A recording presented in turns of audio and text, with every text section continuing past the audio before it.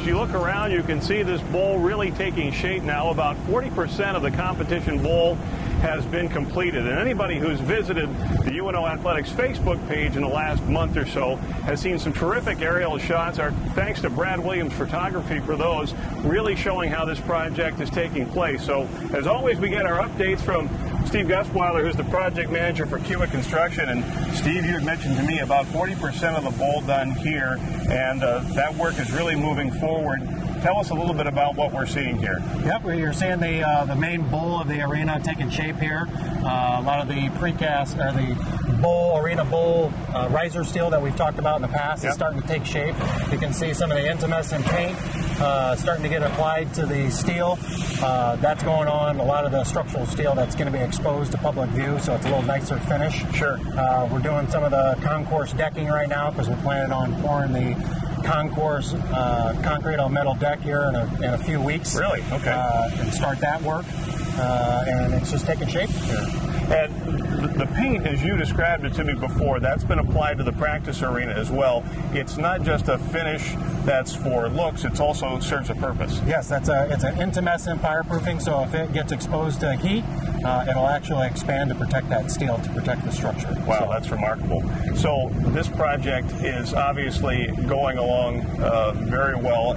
You've got a lot still to do, though, and one of the aspects of it that I found very interesting was the trusses that you'll put up that will form the roof. There's quite a process to that, isn't there? Yes, there's quite a process. A lot of pre-engineering goes in that. We've actually got a truss erection plan that we actually put together that goes down to step-by-step of how we're going to erect all these trusses, from the shoring towers to the racks they're going to be built in, before we even fly one single piece of steel. So we can look at that plan. We've gotten enough of the bowl erected out in front of it that we've worked with the structural engineer that we can start here in a few weeks. We've timed that out. Wow. So we've got the bowl out far in front of it that we'll start here July 14th, 15th, start building those trusses and racks and start flying them up shortly after that. We've talked so much about how the planning is such a large part of that, and you've got a document that can kind of show us how the trusses are going to go up, right? Yes, we do. Yep. Let's go take a look at that. Great.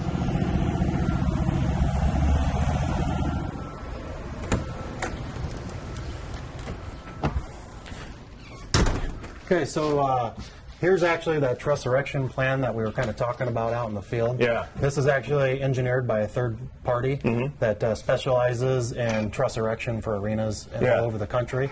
So we actually, through Drake Williams and Davis Erection, they actually hired a third party specialist, like I was saying, and they go through this and actually put down a step-by-step plan down to how these things are going to be built in the actual racks, and what bolts they have to have, and which ones they will have that they'll bolt up in the air.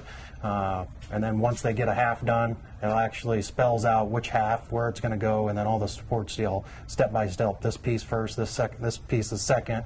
You got to have these bolts before this step can happen, and then when you can decenter the actual shoring tower that's going to be in the middle of the two halves. So we can kind of show you here the first step. We're actually going to, where we were standing out there when we were kind of looking at some of the bowl steel. Yeah, we were right about there, probably. Yeah, we were right about there, and we could see some of the bowl steel. We've left out part of those risers purposely. Yeah. That's the bottom part of the precast bowl. We've left those out just to get enough room for the truss erection, and actually when we get to the bowl erection, so we can get a little bit more room and get up tight. So this actually, the first one will be the T2. We'll put the shoring tower in here, and it's designed for all the soil bearing pressure, what the pad is going to be for that shoring tower. So we'll come in once it's built in the rack. They'll come up and fly this half up here, and then they'll put some of the supporting steel in here. So this kind of spells out where the crane's going to be, where the shoring tower is going to be, and absolutely everything, and then it goes through step by step what they have to do. And you've got two cranes here, so I mean, we're obviously talking about something that's, what's the weight on just one half of these trusses? One half of these trusses is around 90,000 pounds. Total of the truss is about 180,000 pounds. So when you kind of look in here, you'll see you erect a half, and then you start putting in the supporting steel so that can stand by itself before you take it off. And then you come down here, put the other half in, supporting steel, and then we can kind of click through here real quick, and you can kind of see where the crane goes, and then you get the shoring tower. They set this up. Once this is all set and you got the supporting steel and it can stand by itself, there's stipulations in the step-by-step, then you can put the second half in here, or this next line, 6.1. So you put that half in here, and then you put the supporting steel, and then you can decenter the last grid line that you did, that shoring tower, and move it to the next one. So you can kind of see that when you're clicking through here. And obviously, in a process like this, nothing is left to chance. You've even got mapped out where the truck carrying the beams is going to park in order to make everything work right. Correct. Yep. And then where all the staging is going to be, and any cherry pickers or man lifts are going to be. And then you kind of work from west to east, and then it gets all the way down to where we're going to truck out of the actual arena when we set this last half here. And then just according to room here, we'll be backing out at the dock area C. We've kind of talked about in the past. We're actually leaving a little bit of the steel out for this so we can get the crane out. And then we'll be outside the actual arena bowl and setting the last support steel. So the end of the bowl won't actually be finished until you've got a good chunk of those trusses already put in. Yeah, we're erecting the arena bowl, so to speak, right now, and we're out in front. We've been working with the structural engineer to where we're out in front far enough to where we can start the truss erection, and we've timed it out to the sequence of the truss erection. We'll never catch up, so we'll be erecting the trusses back on the west side, and we'll be doing the rest of the arena bowl. By the time we get down a grid line or two, the arena bowl will be finished.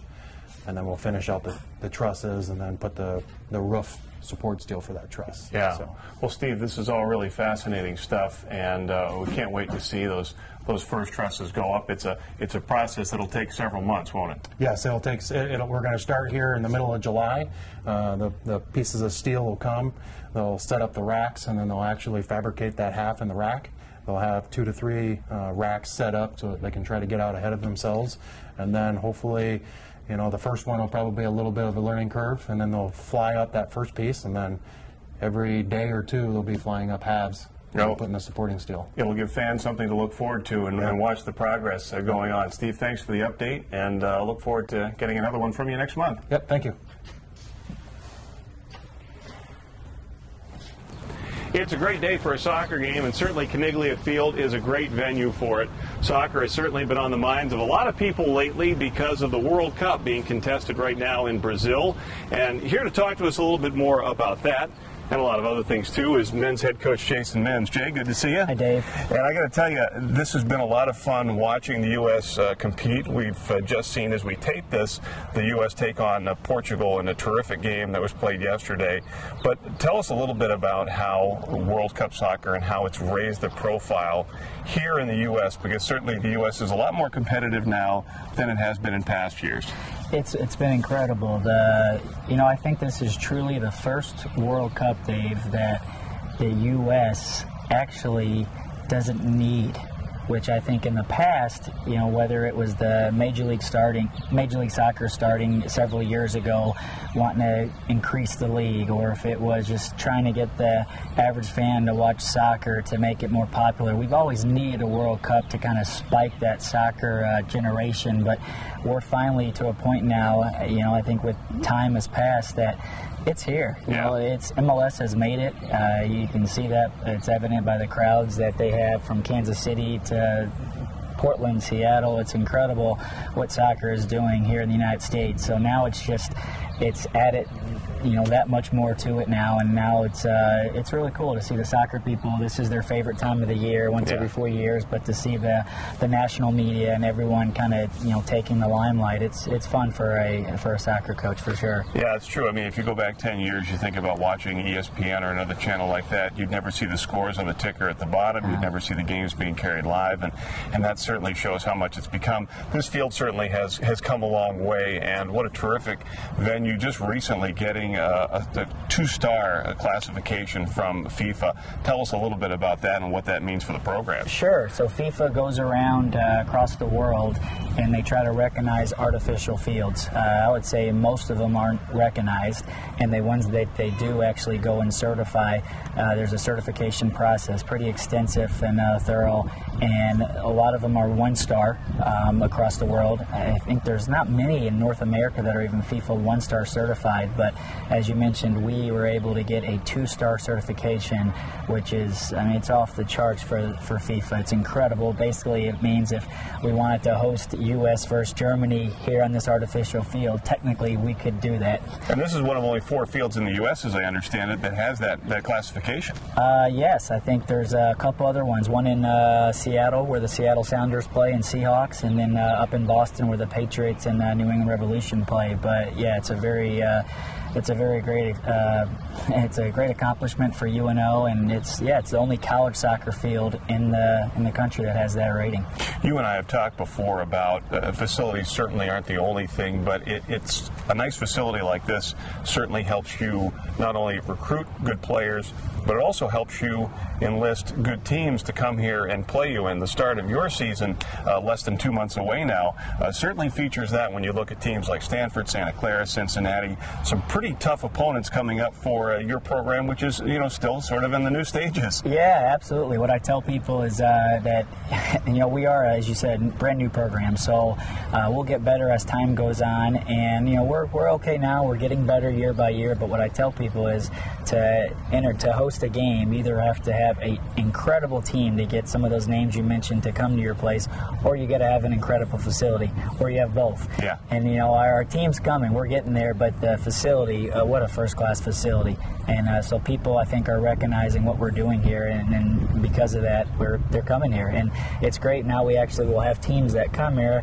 then word spreads pretty quickly. They go back and tell their conferences. You mentioned Stanford from the Pac-12. Yeah. So now UCLA hears about it. You mentioned Cincinnati for the new American Conference. Now UConn, some other schools hear about it. So it's great to try to get teams from across the country and some of these bigger conferences to come out and see actually what it is. Because you hear about it is one thing, but to actually have the players play on this surface, I think that's one of the most important things. Because the soccer player, it doesn't matter the environment or the atmosphere, what you may have, but the most important thing to a soccer player is the actual quality of the field. You're starting to see that in Brazil a little bit, where some of the fields are, a little bit beat up and choppy with the humidity, but I think this is one of the nicest things about this field is that it plays like a true grass Bermuda field. It plays incredible, and so I think that's the neat part for these opponents that come in. They'll actually get to see how it plays. So.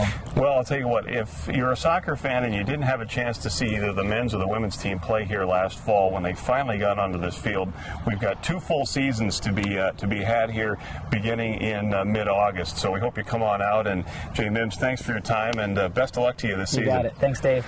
So it's been another edition of Maverick Minutes. We're really thankful that you've tuned in here at omavs.com, and we invite you to come back again next month for more updates from UNO Athletics. Until then, we'll see you.